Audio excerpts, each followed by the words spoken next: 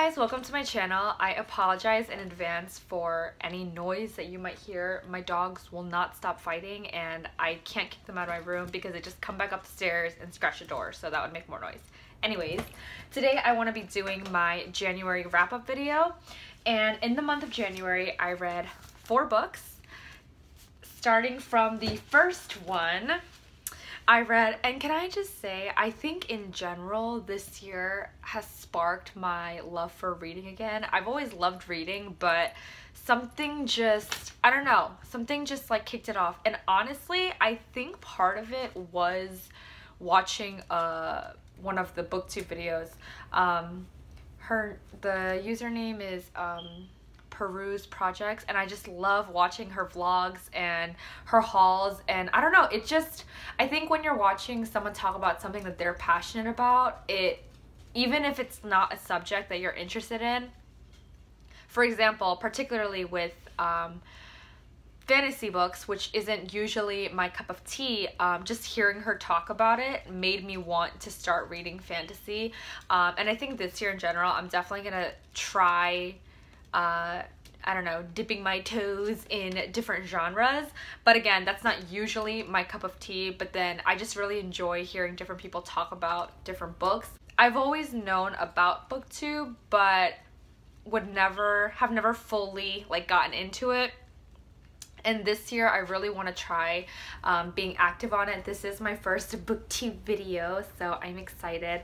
And yeah, in the month of January, like I said, I read 4 books. I just want to talk about them. The first one was Confessions of a Shopaholic, and I actually have 2 copies of this book. The other one's right there. The other one doesn't look as shallow as this cover. It's actually a movie too, which I have not watched. It came out a while ago though. It's just, I don't know why I haven't watched it yet. It's just one of those things that I feel like, I don't know, I just like really need to be in the mood for, and I also heard it's not that good, so, and book is always better anyways. But yeah, it's basically tells a story of a girl named Becky who, just like the title states, she is a shopaholic, and it's just really, really funny and lighthearted and has a lot of internal dialogue. Sophie Kinsella is honestly one of my favorite authors. I think she's so hilarious, and she has such a way of, I don't know, I guess just wording the verbal, like, the internal, I guess, panic and real life emotions, which I find it so funny. And she has an entire shopaholic series, and this book in particular, this series in particular, is super special to me because I remember back in high school when I would go to the library to read, I was holding this book. It's when I first discovered it, and I specifically remember my English teacher named Miss Childs saw the book in my hand and asked me, and was like, oh, I love that series. And I don't know, it's just like the first time when an adult related to me over something that I was reading. It was just a special moment. So I love this series, and this is obviously a reread, but I randomly picked this up and just I breezed through it. These books are actually pretty long, despite like it may look a certain type of way, but it's actually, I think this one's a little over 300 pages, and it's like a pretty long book, but it's just, again, a really easy read. There's Confessions of a Shopaholic, Confessions of a Shopaholic and Baby, Shopaholic to the Stars, what else was there? There's like one with the wedding. I have most of them, and then Sophie Kinsella. So the funny thing is, not funny, coincidental thing, is that when I randomly picked this up, I was curious on how to see what else she had written in the recent years, and she actually just came out with another book called I Owe You One, which it literally came out like just a few days ago, and it's her first book that she's written in the past few years. So I was super excited. I was like, oh my gosh, this is a sign, because this was one that I just grabbed off the shelf and I was like, oh, I really feel like rereading this. And then I looked her up and she just came out with a new book, and I'm so excited to read it. It's gonna come soon in the mail. Other than the Shopaholic series, she also has a few other books not related to the Shopaholic series. One of them is called 20s Girl, which is also one of my favorite books, and I'm gonna reread it this year too. Another one is called I've Got Your Number, which I actually read for this month, so I'll be talking about that in my February wrap up. And just like a few random ones that, again, aren't related to the Shopaholic series, but they're so funny and they have that similar tone of, I guess, like wit and humor and a lot of internal dialogue. Her characters are just so funny. Like, I think she's one of the few authors where I read when I really want something like good for my soul. Like, it actually makes me laugh out loud. And yeah, she's just, I really, really love Sophie Kinsella. So I highly recommend her series of books to anybody. The next one was Crazy Rich Asians. I've had this book for such a long time. Also, I'm keeping my books on the desk because my dog will bite them. And I've had this book for such a long time, but it was like the time to read it. And I actually picked this up because of one of the booktubers that I was watching, and she was reading Crazy Rich Asians and she was just talking about it, and I was like, I should really get around to reading that book. So I watched the movie like the week that it came out, and honestly, I mean, I feel this way about everything, but I totally should have read the book before watching the movie, because books are always better. And no spoiler alerts, but is this a spoiler alert? Okay, I don't want to say anything. But, okay, but then again, the movie has been out for a while, so if you haven't watched it, then you probably have heard of spoilers anyways. But it's just better, and it's different, and yeah. And again, this is a pretty long book too. I was very surprised, because it seems like a quick read, but it's kind of not. I mean, I finished it in like, I think 3 days. It's like 530 pages, so it's long, and it's actually a trilogy, and I believe that the second and third ones will be made into movies. I'm not sure about the third one, but I'm pretty sure the second one. And of course I ordered the second one. It's coming in the mail too, so I'm excited for that. But this book basically follows a New Yorker named Rachel Chu, and it's like K-drama in a book, except yes. K-drama in the sense of kind of the typical storyline, but it's different in the sense that it really expresses the different, I guess, the extent of wealth in Asia. And the movie was so vivid and bright and beautiful. I think the cinematography was amazing, which is why so many people fell in love with it. But again, plot-wise, love the book. Book was definitely better. And I don't know if it's unique in the storyline per se, to be honest, but I think being made into a movie was a very big shift in future of, especially within Asian representation, which was like a big deal. But yeah, so, and I gave this, and I gave Shopaholic, I actually think I gave it 4 stars, and then Crazy Rich Asians, I think I gave 3 or 4 stars as well. And for me, 3 stars is like good. For me, 3 stars is like a solid B plus A minus. 4 and 5 is like really good. So that's only why, but good book, recommend. Next one is Mitch Albom's The Next Person You Meet in Heaven. Do you see this is a new book? Like, look what my dog already did. She's teething right now, and it's just not good.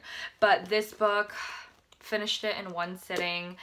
Mitch Albom, I honestly, if you're not a reader, or if you know people, like you want to recommend books to someone, I feel like starting off with Mitch Albom. Mitch Albom is such a solid recommendation, seriously, to anybody at any age, at any stage of life, because his books are so unique in the way, the creaking, it's seriously. Harley, can you come here, please? Thank you, sweetheart. His books have his writing style is so, like, simple, but profound. And it's like the type of writing and the type of storyline where it really just makes you feel the extent of human, I don't even know. It just makes you feel a type of way. I am not a big crier in books. I'm a huge crier in real life. I cry at everything. But for some reason, like reading, it doesn't take a lot to make me cry through, like, I mean, I'm sorry, it does take a lot to make me cry through books. And I think out of like the few that I've cried through in my what is it, time lifespan, it would probably be Nicholas Sparks and Mitch Albom.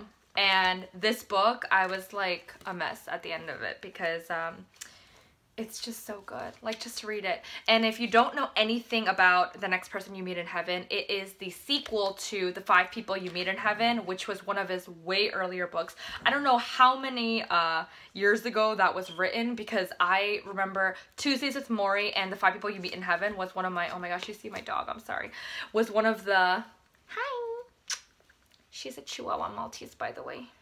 Yeah, she's so teething right now.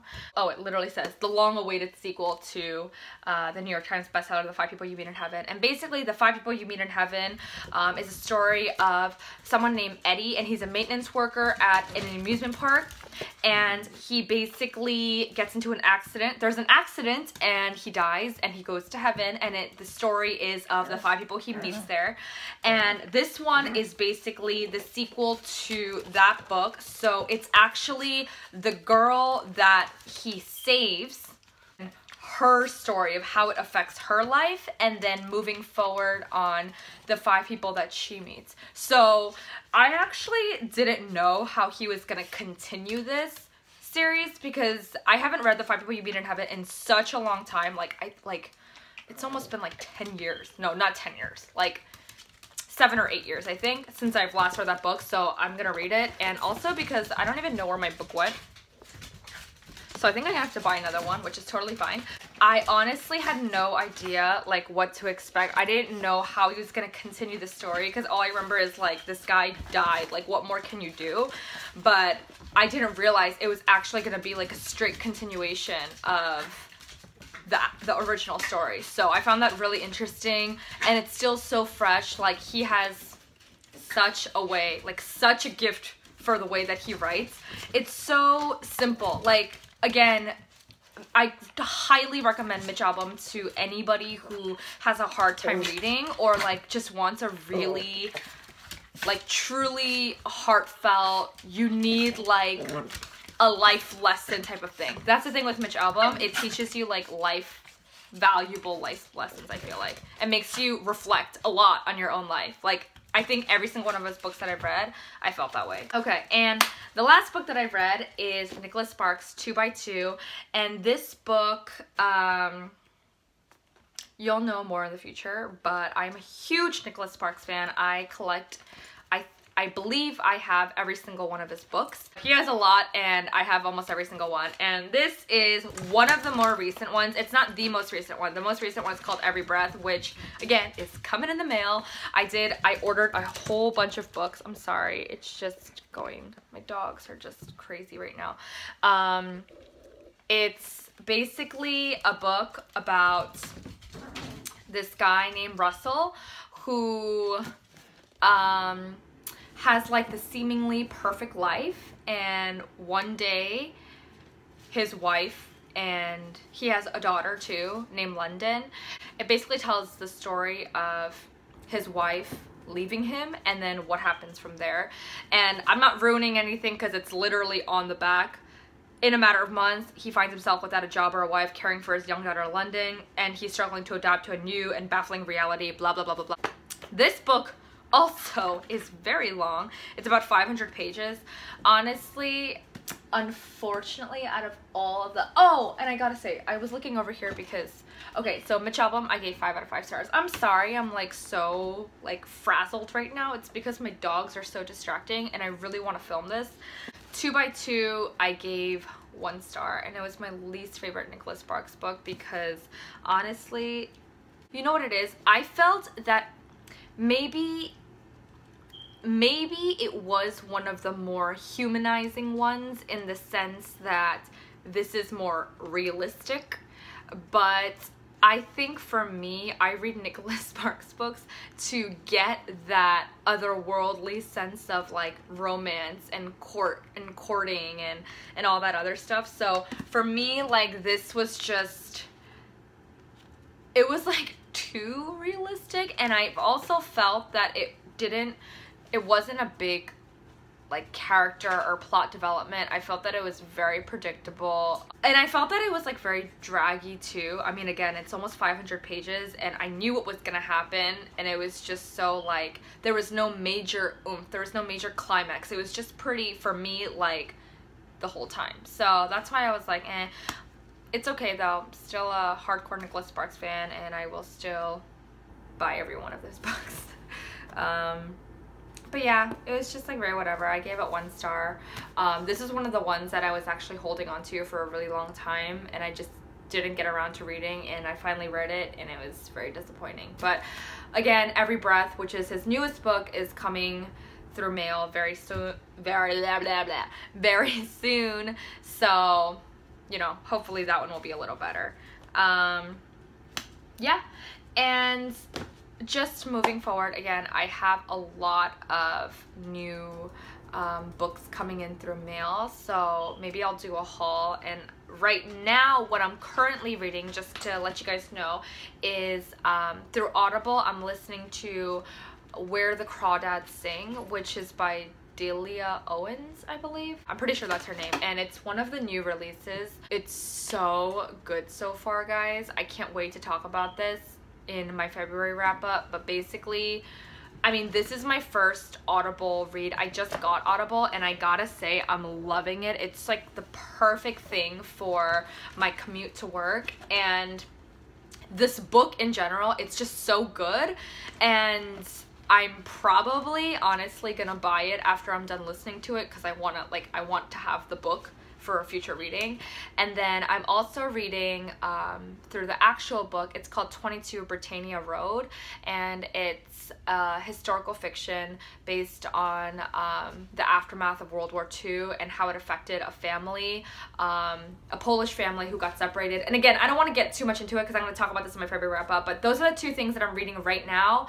And then again, I ordered a bunch of stuff on Amazon, so that's all coming in. And yeah, so yeah, that's it for my February wrap up. Sorry for all the noise and just for all the frazzleness, but I'm super excited to continue on Booktube, which is YouTube. Yeah, and thanks for watching. Until next time, bye bye.